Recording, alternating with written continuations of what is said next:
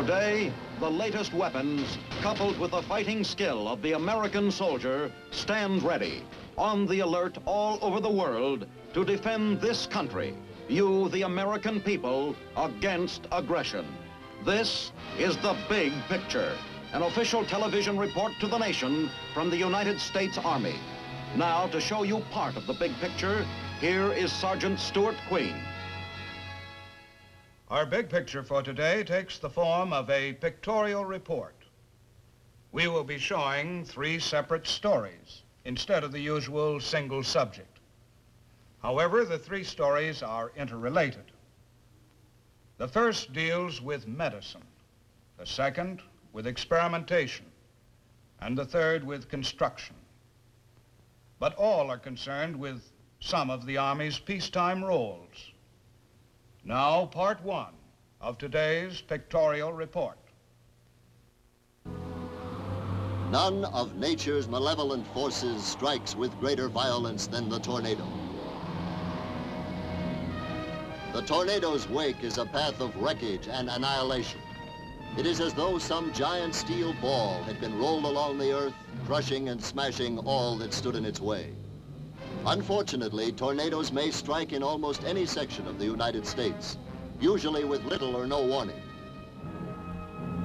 Worse than the effects on homes and business property is the tornado's impact on human life. In its wake, too, are left the killed and maimed. The tornado is a natural disaster which tries a community's resources to the extreme. Recently, Brooke Army Hospital in Texas undertook a test to see just how effective it would be in handling the mass civilian casualties of a natural disaster. The mock disaster was slated to affect the city of San Antonio. In the wake of the mock tornado, there will be nearly 1,000 simulated casualties to be treated by Brooke Army Hospital. Of this number, 800 cases will be listed as serious injuries. The remaining 200 cases will require emergency treatment. Playing the parts of the thousands of simulated civilian casualties are the soldiers ordinarily on duty with the Brooke Medical Center's schools and laboratories. According to the fictional account of the disaster outlined by the designers and testers of the operation, a tornado has swooped through northwest San Antonio early in the morning. It has left behind demolished buildings, wrecked homes, and razed factories. To represent the kinds of cases which would actually exist under such circumstances, Army doctors have compiled a list of injuries based upon genuine disaster reports of the past. The simulated casualties are made up to represent these injuries as faithfully as possible.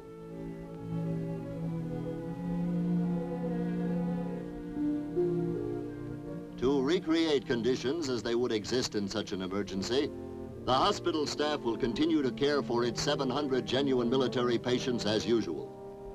The additional 1,000 simulated civilian casualties represent an enormous extra burden designed to test the hospital's facilities to the extreme. Other of the Army's resources also come up for testing as a part of the exercise. The Army's helicopters, usually found serving casualties in battle, are converted for civilian use. Here today, they are being used in a shuttle service between the medical center and the simulated disaster zone. Such fast airborne transportation would be used for carrying injured civilians most in need of emergency hospital attention.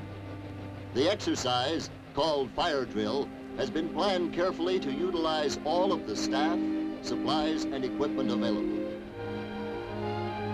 2 hours after the tornado struck and civilian authorities requested military aid, the first of the 1,000 simulated patients begin to arrive. The Hospital Service Club becomes the reception center.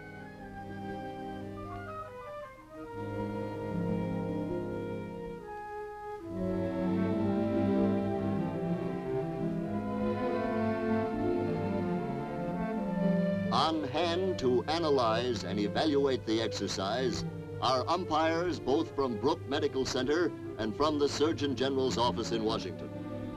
The lessons learned here today will help prepare a blueprint for all the hospitals throughout the country, which are drawing up plans to meet emergency situations. Earlier, when the alert signal was heard, the service club was cleared of furniture and recreation facilities and then converted into a huge emergency room and sorting station. Specific areas within the auditorium have been set aside for cases of varying degrees of seriousness. As far as possible, every situation and emergency has been prepared for. On the tags which the patients wear, special symbols are used to help doctors recognize immediately the casualty status. While buses, trucks, and private cars are carrying the tornado's victims to the receiving station, Army helicopters are speeding the emergency cases to the medical center.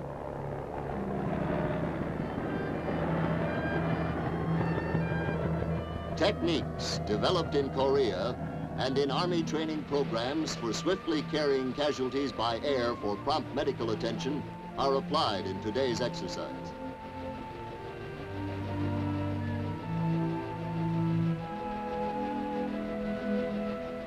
Here, as at the receiving center, umpires will check and report on the care and efficiency with which the simulated casualties are handled.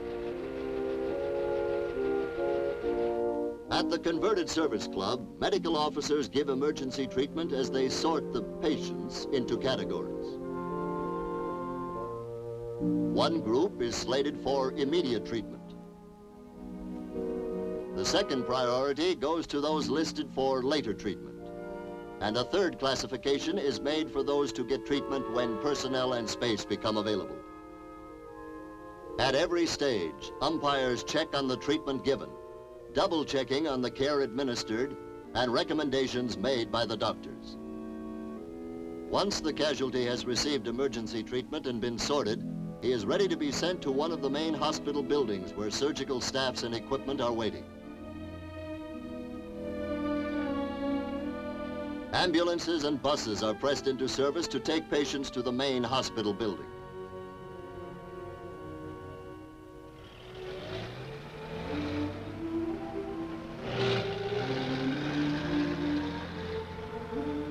Realism is the keynote of the exercise. Every contingency has been thought of and planned for. Chaplains are on hand to give consolation to the critically injured and sacramental attention to the dying. Civilian volunteers man the typewriters which keep patient and hospital records up to date and accurate. An information service is in operation to help anxious relatives learn about the conditions of patients admitted to the hospital. The Public Information Office is providing lists of casualties to news media quickly. From these carefully compiled records, it is possible to tell whether a victim of the storm is in a ward, surgery, or has been discharged. For the simulated casualties whose condition demands the most immediate attention, those who might not survive the short ambulance ride from receiving center to hospital proper, additional helicopter service is available.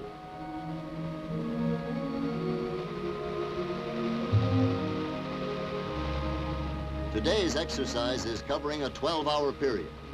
This means that casualties are arriving at a clip faster than one every minute. The fast-moving helicopters shuttling between receiving center and the hospital's wards and operating rooms help speed up the flow of patients.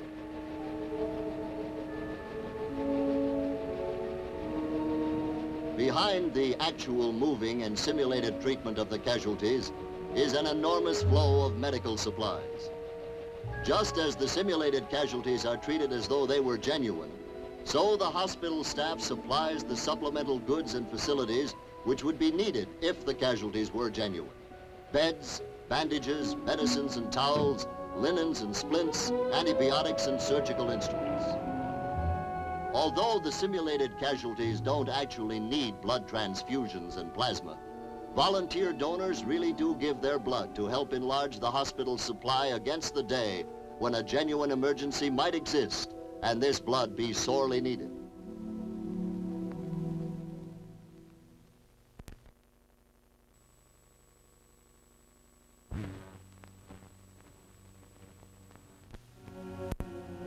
Every one of the hospital's operating rooms has gone into round-the-clock service. Again, although no actual operations are conducted, The variety of simulated cases presented to the surgeons demand that they test the ready availability of more than 50 different kinds of surgical instruments.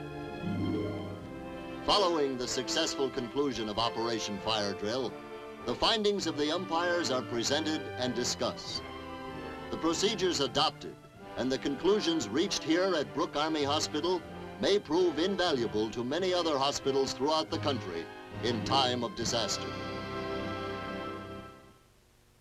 Where the first chapter in today's pictorial report dealt with the role of Army medicine in relation to civilian disaster, our second episode is concerned with the job of the Army's Corps of Engineers and the work it does in minimizing the effects of disasters before they occur. While the tornado usually confines its violent destruction to a narrow path over a relatively short distance, hitting and moving fast, the hurricane, another of nature's wild disturbances, usually strikes along a broad front with sustained violence.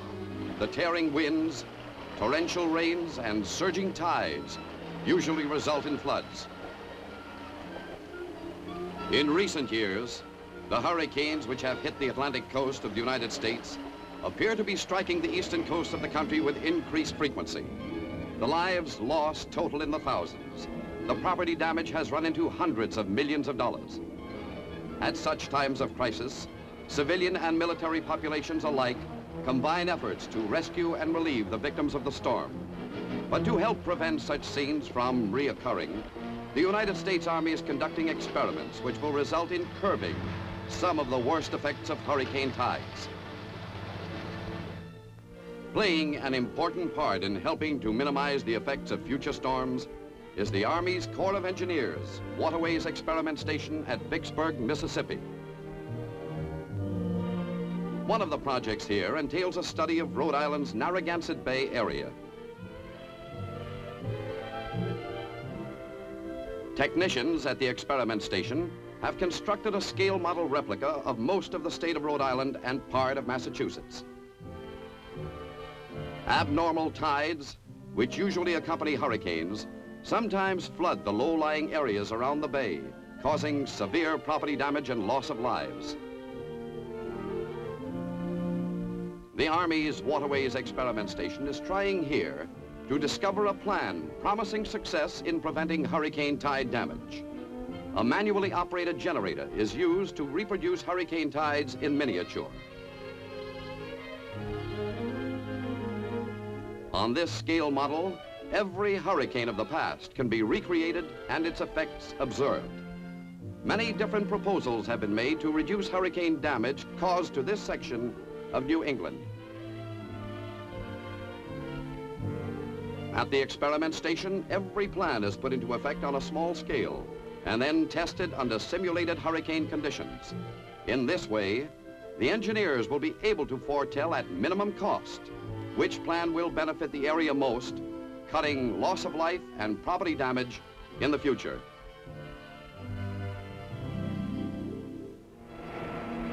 Compared with the duration of tornadoes and hurricanes, floods are natural disasters of longer lasting and more widespread destruction.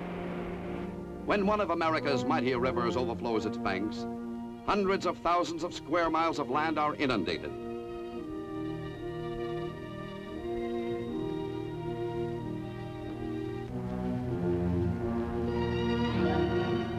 The population must not only suffer while the floods rise, but wait helplessly for the waters to recede.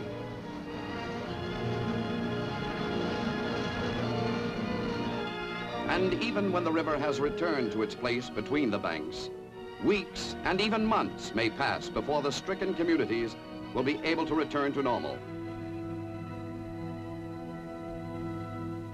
And just as the Waterways Experiment Station at Vicksburg is seeking to minimize the effects of hurricane tides in the New England area, so too it is engaged in efforts to stem floods in the Mississippi River Valley.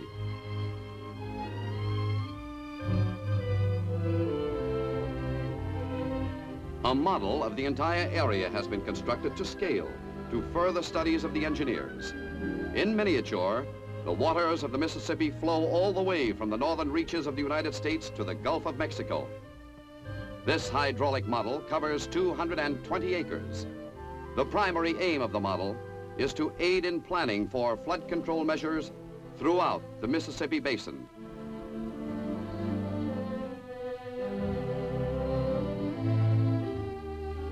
This project represents almost 15 years of detailed study and careful planning. Such models, properly constructed and verified, faithfully simulate actual or hypothetical floods. They graphically and quickly illustrate the need for specific flood protection measures. And by testing flood controls in miniature before measures are adopted, the taxpayers are saved millions of dollars yearly.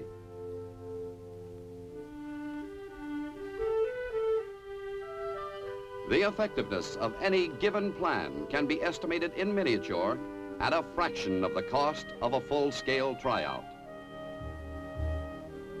Growing out of such experiments are projects like the bank revetments of the lower Mississippi. Throughout its history, the Mississippi has been a meandering river that has constantly changed its course. In order to keep the river within its banks for navigation and flood control, the Army's Corps of Engineers has developed a revolutionary embankment control method.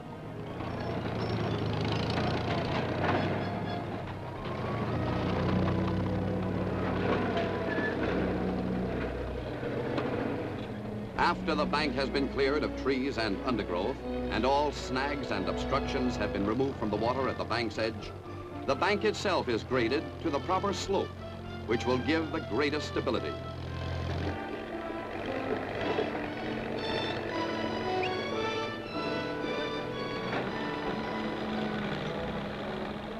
Once the banks have been graded, the strange but effective sinking unit moves into place. The job of the sinking unit is to lay a flexible concrete covering over the banks of the river. Individual wire and concrete squares are assembled on the sloping barge deck to form a mattress 150 feet wide.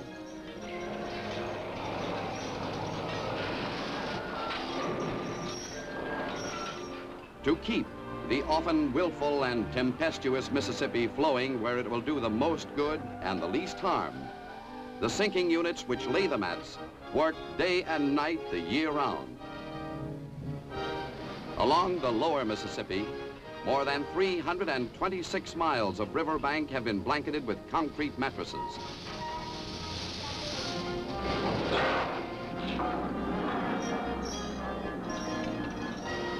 The stabilization of the river by such methods is vital to safe and dependable navigation and to efficient, trustworthy flood control. Moreover, every additional mile of mattress laid further strengthens and protects the sections already completed.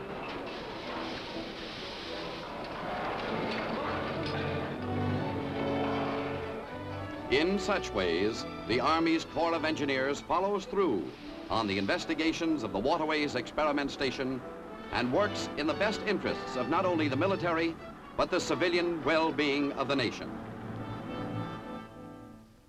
The work of the Corps of Engineers is not, of course, confined to flood and hurricane fighting. In addition to scores of military assignments, both in war and peace, Army engineers apply themselves to many projects of great benefit to our civilian population.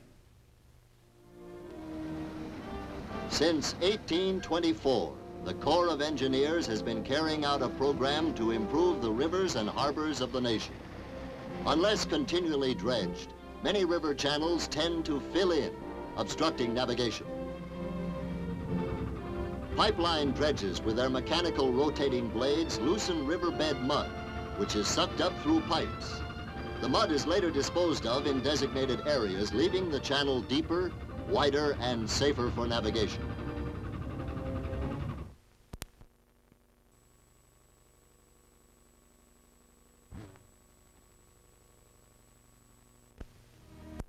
Designed by the Corps of Engineers, the Essayons is the world's largest seagoing dredge. In New York Harbor, where dredging is essential to maintain the necessary depth near piers and docks, and in the channels, the essayance has removed millions of cubic yards of mud year after year. When the long drags are lowered to the bottom, powerful pumps suck up mud and discharge it into huge tanks inside the ship. When the holds are full, the essayance puts out to sea where her cargo is emptied into deep water. Another familiar sight in New York Harbor is an odd floating contraption. This one is appropriately named the Driftmaster. It's a sort of water-bound vacuum cleaner, sweeping up the harbor surface of floating debris which could cause delay and damage to vessels moving in and out of port. Another phase of engineer activity has been the testing of the DeLong Pier, investigating its possible application to military operations. The portable pier is actually a floating dock barge, which can be towed into position. It then sinks its own piles and raises itself out of the water to the level desired by means of air jacks. This 800-ton structure can be made operational in a matter of days.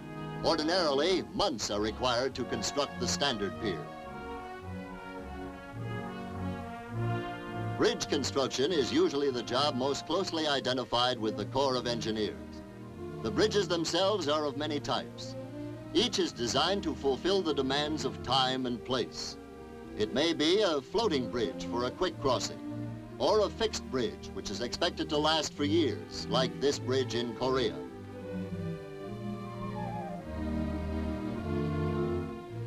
Waterway Experiment Station investigations have proved that one of our main bulwarks against floods are dams.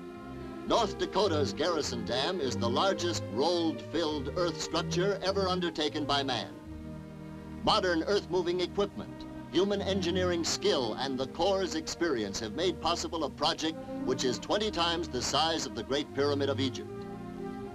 Fort Peck Dam, at the headwaters of the Missouri River in Montana, is a reservoir for navigation, flood control, power, and irrigation. It is estimated that in the past 14 years, this multi-purpose project has prevented about $60 million in flood damage. The Fort Randall Dam and Reservoir in northern Nebraska is another major Corps of Engineers project.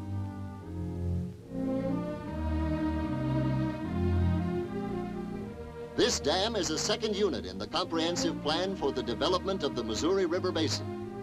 By providing flood control storage, it will protect against destructive waters from Fort Randall to the mouth of the Missouri River.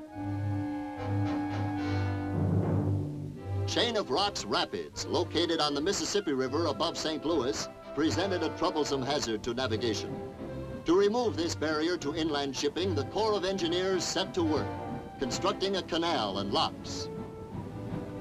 For nearly 4 years now, the canal has been open to river traffic. The all-time peak of Corps of Engineer achievement came, of course, during World War II. Advanced air bases were built in record time in all parts of the world, often under conditions that might be considered impossible by anyone but the engineers.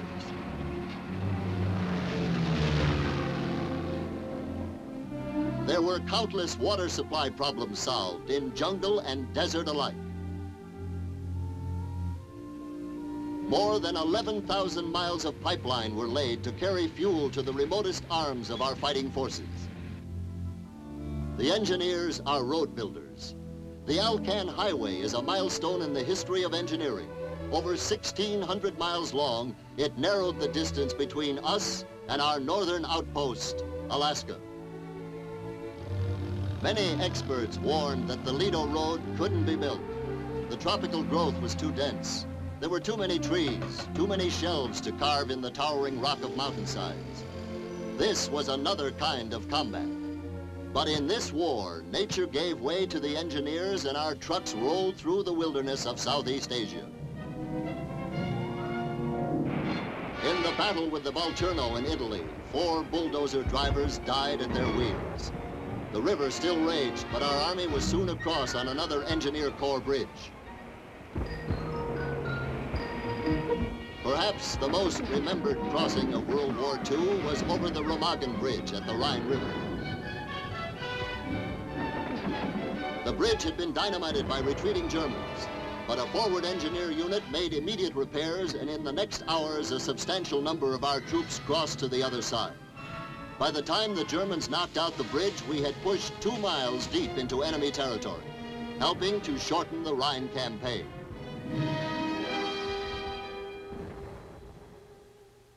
The biggest single undertaking of the engineers' construction program was the $2 billion atomic bomb project. Manhattan District, the name given to this monumental building job, included plants in various parts of the country, but all interrelated. So the atomic era was ushered in.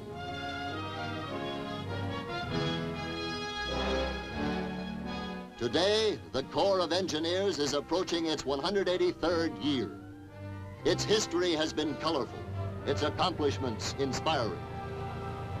The men privileged to call themselves engineers are justly proud of this oldest professional service in the Army. There is every reason to expect the achievements of the future will eventually outshine those of the past. These, then, are but a few examples of the way in which the United States Army has helped and is prepared to help in the future to protect American lives and homes, illustrations of how military power and organization are used for peaceful ends. Now, this is Sergeant Stuart Queen, inviting you to be with us again next week for another look at your Army in action on The Big Picture. The Big Picture is a weekly television report to the nation on the activities of the Army at home and overseas. Produced by the Army Pictorial Center, presented by the United States Army in cooperation with this station. You too can be an important part of the big picture. You can proudly serve with the best equipped, the best trained, the best fighting team in the world today, the United States Army.